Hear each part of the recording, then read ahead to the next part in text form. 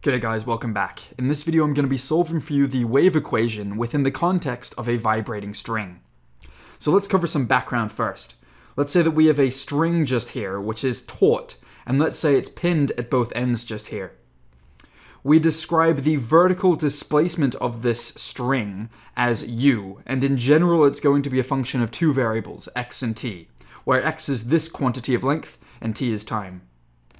Now it turns out if you go through the maths and make some simplifications, you can show that this is true. The double partial derivative of u with respect to time is going to be equal to some constant squared times the double partial derivative of u with respect to x, where that constant is c, and that's given by this expression where t is tension and ml is your mass per unit length. Okay, that's enough background. Let's try and solve this wave equation just here. Well, the way we're going to solve this is we're going to guess a solution to our one-dimensional wave equation.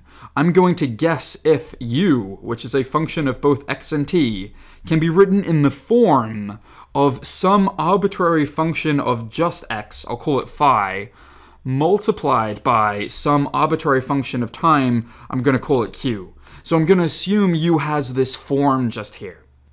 And now what we need to do is we need to plug this into here and see what we get. So let's differentiate with x twice first. We know that del squared u del x squared is going to be equal to, this one will be differentiated twice, it's going to be d squared phi dx squared, and because it's just partial, this q gets left alone, like this, so that'll just be a q out there. And we know del squared u del t squared, it'll just be phi here, and d squared q dt squared here. And so this is what happens if we differentiate this expression. Now what we're going to do is we're going to plug both of these expressions into our one-dimensional wave equation and see what we get. Well, on the left-hand side, we're going to get this expression. It'll be phi times by d squared q dt squared, like this.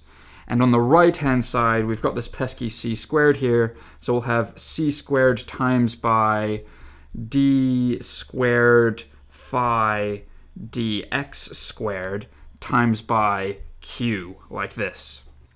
And this expression looks pretty difficult to solve, but what we're going to do is we're going to bring all the phi's to one side and bring all the q's to one side. So let's do that. We'll have 1 on q times by d squared q dt squared on the left-hand side, and on the right-hand side we'll still have that pesky c squared here, but once you bring this phi underneath, then we're going to have divided by phi times by d squared phi dx squared, right? And this expression actually says quite a lot, subtly enough. On the left-hand side, we have an expression which just consists of time, and on the right-hand side, we have an expression which consists of just x, because c is a constant. So let me write this down. This right here is one giant function of time. And this expression on the right-hand side is one giant function of x. Now, if you think about it, there's no way you can get a function of time to be equal to a function of x. One involves t, one involves x, so what's the way around this? The only possible solution is they have to be equal to a constant, which I will call lambda. Lambda, right here, is a constant. That must be true based off this expression. Now, before I continue down this path any further, I want to take a minor detour, and I want to talk about some boundary conditions just here. The left-hand edge here is fixed, which means that u of 0t, so basically this endpoint for all time, is going to be equal to 0. And u of lt, that's this right end just here, is also going to be equal to 0, right? Because it's fixed as well. And it turns out, and let me just write this down, these are our boundary conditions. These are our boundary conditions. It turns out from these boundary conditions that lambda must be less than 0. Otherwise, we have a trivial solution. Now, to make that a little bit clearer, I'm actually going to write it down. If lambda is greater than 0, then trivial solution.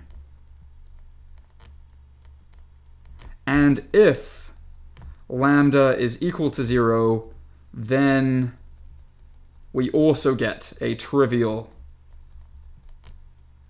solution, right? Now, I won't actually formally spend a lot of time on the proof. If you want to see it, please pause the video now. Now, I hope you're okay with me kind of shortcutting through that proof section just here. I just want to say that it's not tremendously important, this part of the proof. All that's really important is I want to say that lambda must, in fact, be less than 0 to solve for non-trivial solutions, which is what we're interested in. So lambda must be less than 0, and another way of writing that is we can say this is equal to minus omega squared, where omega is some non-zero constant, right? That's another way we can say lambda must be less than 0. Okay, so now we've got two equations we can deal with. We can deal with this left-hand side is equal to minus omega squared, and we can deal with this right-hand side is equal to minus omega squared. Let's account for these separately. Let's do the first one. We'll have minus 1 on q times by d squared q dt squared is going to be equal to minus omega squared. And then if you play around with the expression, you can say that d squared q dt squared plus omega squared q is going to be equal to 0. And we already know how to solve this ordinary differential equation. And if you were to go through it, I'm not going to bore you with the mathematics, you can show that q must in fact be equal to some arbitrary constant a times e to the j omega t plus another arbitrary constant b times e to the minus j omega t. I won't bore you with the steps here. I'm pretty sure you all know how to get from here to here. But what's really important is we can actually expand this out using Euler's formula, and we can actually write this in a different way. We can write q is equal to a different arbitrary constant, I'll just call it lowercase a, times by cosine omega t plus another arbitrary constant, I'll just call it lowercase b, times by sine omega t, where a and b are just potentially complex constants. And this is good. We've now got an expression for q. Now let's find an expression for phi by doing a similar thing. We know that c squared on phi times by d squared phi dx squared is equal to minus omega squared just here. And now if you play around with the algebra, you can show that d squared phi dx squared plus omega squared on c squared times phi must be equal to 0. And we can solve this in a very similar way as we solved the last one. And we can tell that phi is going to be equal to some constant, I'll call it c, capital C, times by e to the j omega on cx plus d times e to the minus j omega on cx, like this. And we can expand this out using Euler's formula and write this in a different way. We can write this as phi is equal to some other constant, I'll call it lowercase c this time, times by cosine omega on cx plus another arbitrary constant times by sine omega on cx, like this.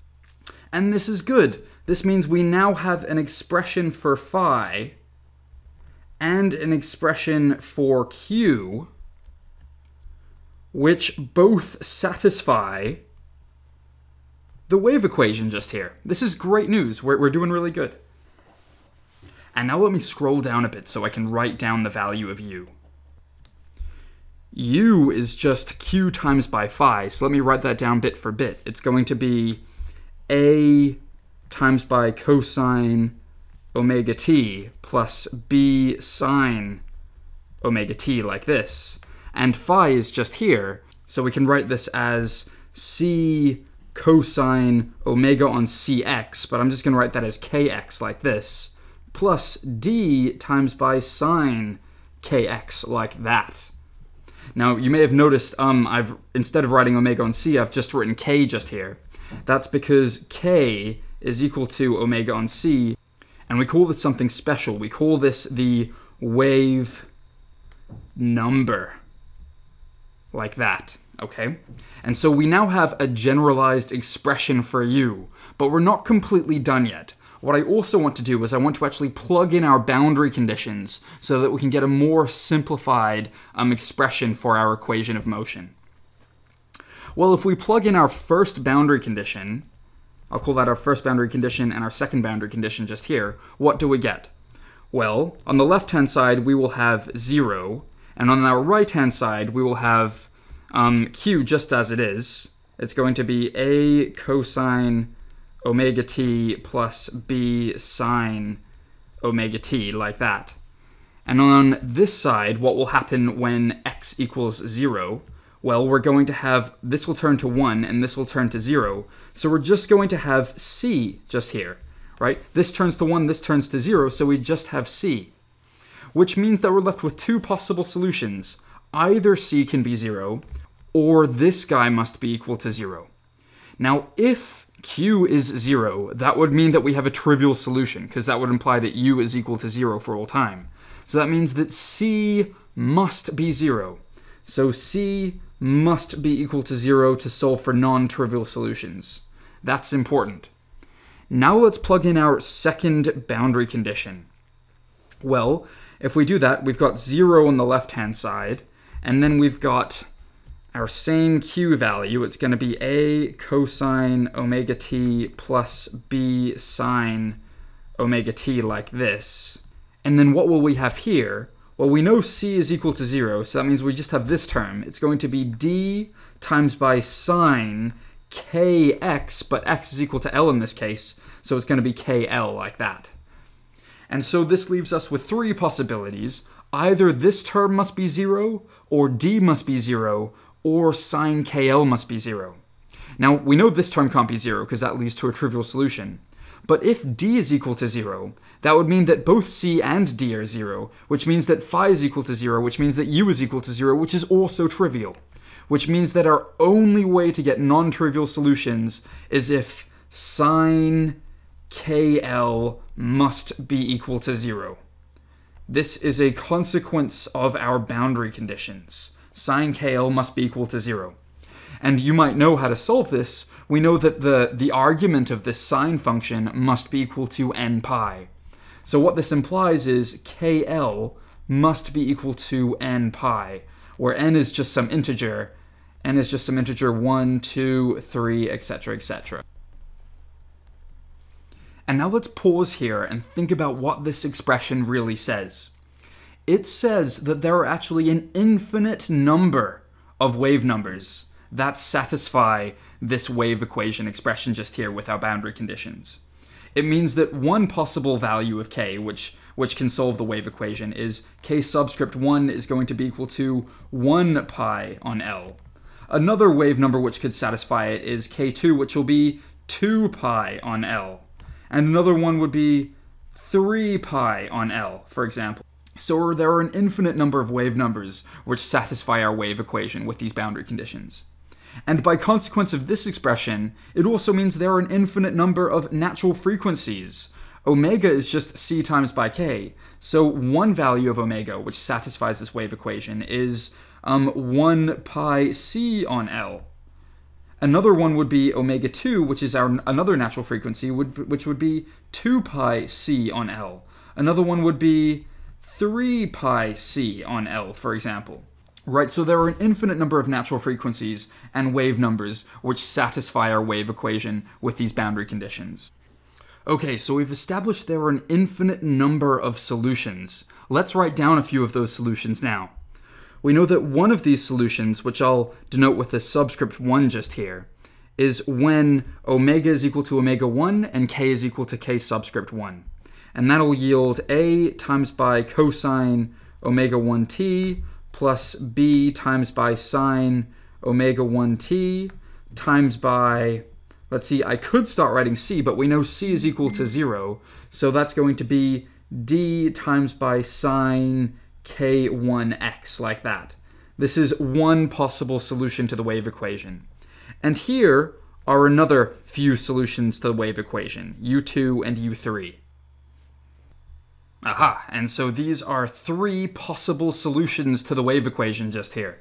And to distinguish them, we should actually put subscripts here as well, like this. Like that, because the constants themselves can be different too. Now, each of these specific solutions are called modes of vibration. This is the first mode, second mode, third mode, etc. But what's the general solution? Where's the meat of this? Well, let me actually write that down for you. What we need to do to get the general solution, and this is the last step, is we need to apply the superposition theorem. And so what this states is that the general solution will be the infinite sum of every mode of vibration. U1 plus U2 plus U3 plus U4, etc., etc., etc. So U, which is a function of x and t, let me make it formal, U is going to be the infinite sum of this. So it's going to be the sum from n is equal to 1 to n is equal to infinity of everything here. And let me actually generalize a little bit further. It's going to be, if we group the d's and a's together in each one of these expressions, we're just going to have some arbitrary constant, I'll just call it a subscript n, times by cosine omega nt, plus, and if we bring the b's and d's together, we can write this as b times b subscript n times by sine omega n t, like this. And we're timesing that all by sine knx, just here. This is our general solution to the wave equation with the boundary conditions that I stated earlier. This is it, guys. This is the final amazing result. And let me clarify that Kn was given by this expression, so Kn is just going to be equal to n pi on L, and we defined it earlier as, and let me scroll it up so you can see, we defined it earlier as omega n on C, just here, omega n on C, like that. Wonderful. So we have our general equation of motion just here for our string. Now before I end this video, and I realize it's been a long one, I just want to hammer down a few extra things. An and Bn can be found from our initial conditions. Also, based off this equation, we can tell that the generalized equation of motion is an infinite sum of cosine and sine waves at different wave numbers and corresponding natural frequencies. And that's a theme that holds true in all continuous systems. Okay guys, I hope that proof wasn't too involved, and I hope you really learned something. Cheers.